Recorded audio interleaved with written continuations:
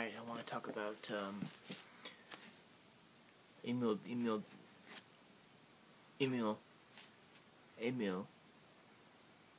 I'm not sure how to pronounce that in phrase.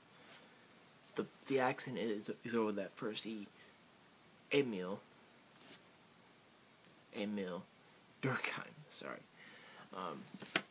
Durkheim. Let's just say that.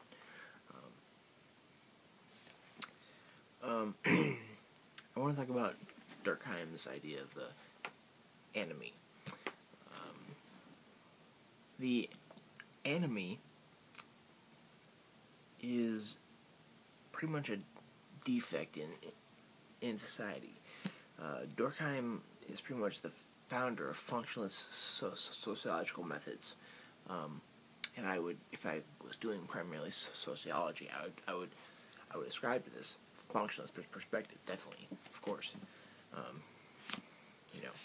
And I'm reading out of this book, Social Theory by Charles Lemmert. Great book, full of stuff, full of different various social thought. There's Karl Marx, Durkheim, and Weber in here too, as well as tons of other stuff. Anyway, so I'm kind of, I had a video previously kind of talking a little bit about the social realism of Durkheim, but I'm talking a good bit about the anomie.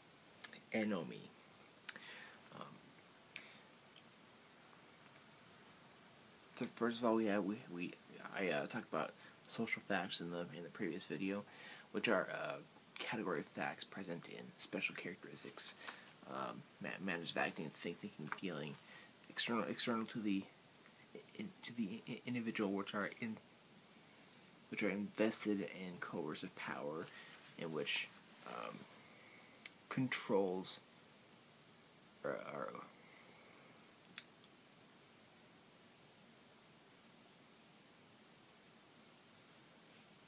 I don't know what I wrote there. I reread this earlier, and I wrote down all this stuff, but I'm really bad at handwriting, so forgive me. So that's what makes up a society. He takes a social realist view, which primarily says that society is a scientific, natural thing made up of facts, values, sentiments, emotions of people, external and internal to the individual. Also made up of social facts. It's also a product of it's also a natural product of history. Society is, and it can be investigated and looked at and experimented on, just like any other scientific thing. So sociology is a scientific discipline as well. Anomie is really, I'm going to relate this to Karl Marx too, which is really interesting.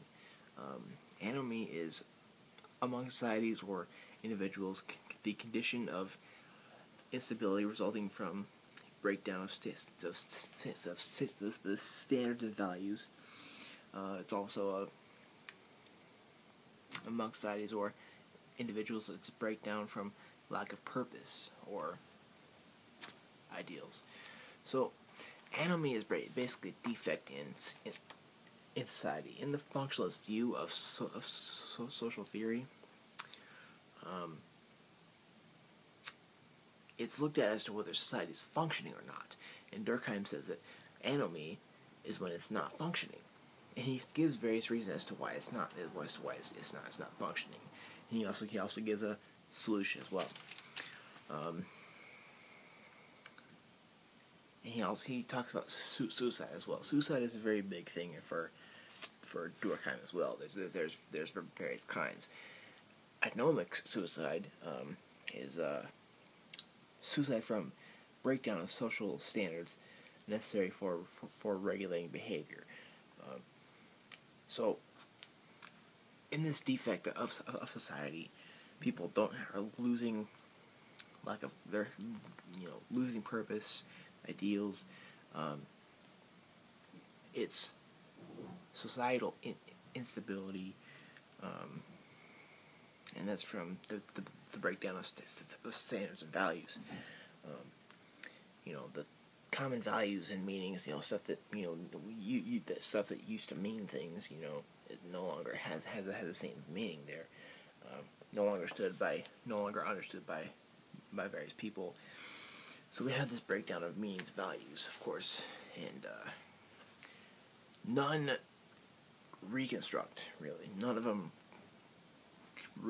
reconstruct back up. It leads to a psychological futility, lack of value and meaning, lack of purpose, and emptiness and despair. Okay, so among the people in a society plagued with anomie,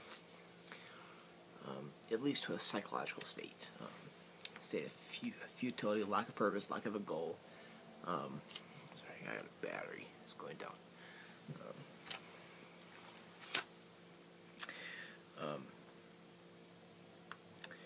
They have no idea of what they want. They have no idea of what is desirable. And trying to move towards something, trying to move towards a certain goal, or trying to make things better is useless because they don't know what will do that for them. There's no norms. It's also thought of as normlessness.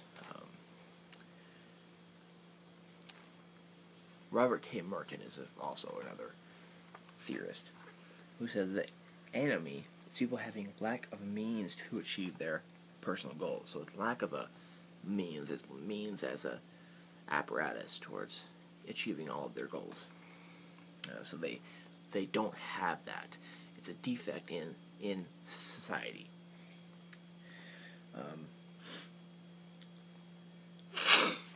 And Durkheim also talks about how this occurs.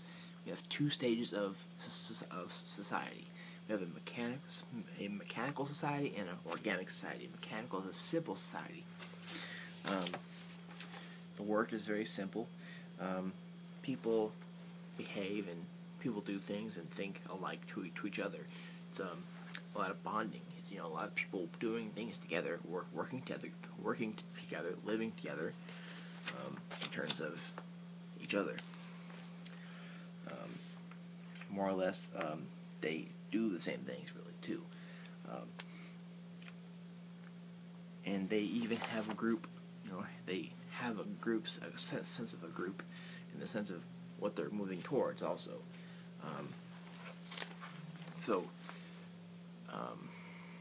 The one thing I have, or no, never mind, I'll say that after I define the organic side. The organic society is a complex society. We lose that group orientedness. People aren't doing the same work. Less social bonds. Less ties. I would even go as far as to say in the organic society, you do have a difference in class. I would say. Durkheim doesn't really say that, but this I'm thinking about Marx here too. We have. I think that when we get towards a more complex, less ties to each other, I think we do end up with people who have more money over here. More money, who have the means and the apparatus towards, livelihoods. Bourgeois, if you want to be Marx terminology. And then we have the proletarian over here who have no choice but to work and are basically turned into a commodity. I would even go as far as to say myself that this organic society is where we do have this class split. But that's just my thought. So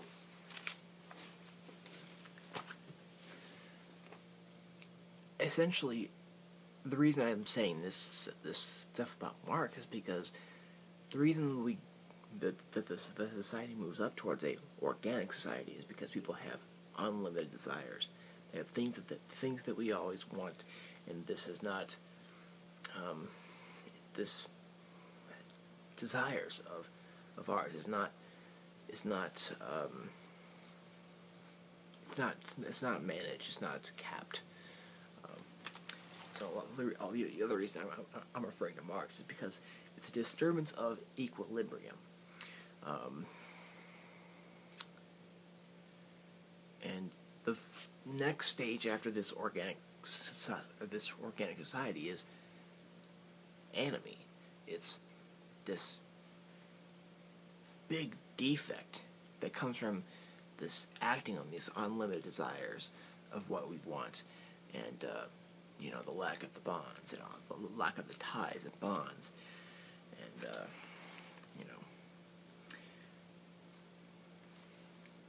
we don't have a equilibrium. We don't have an equilibrium between the needs and the means. We if the needs exceed the means, or either way, if the needs and the means exceed, if one goes above the other, then we have a defect in society. If we have an equilibrium between needs and means, then we have a stable society. We have a functional society.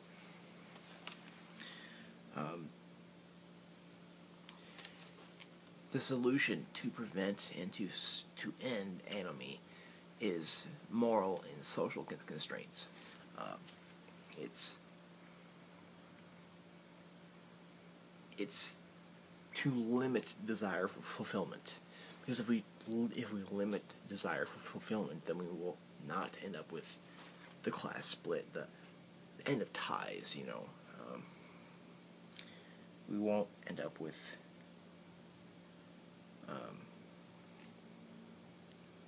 the needs and the means getting all out of whack. The way to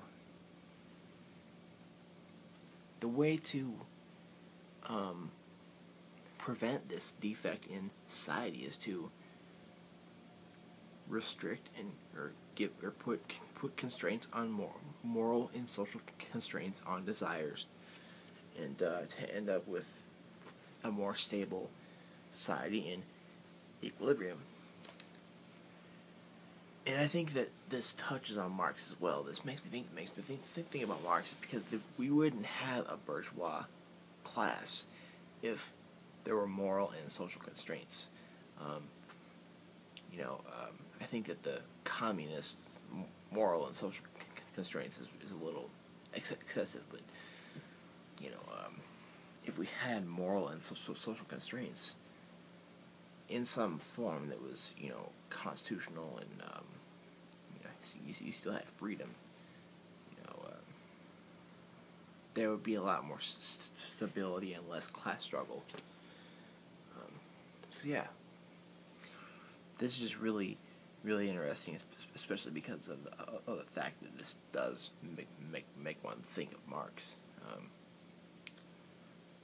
And I think that this is definitely prevalent in today's society. I think that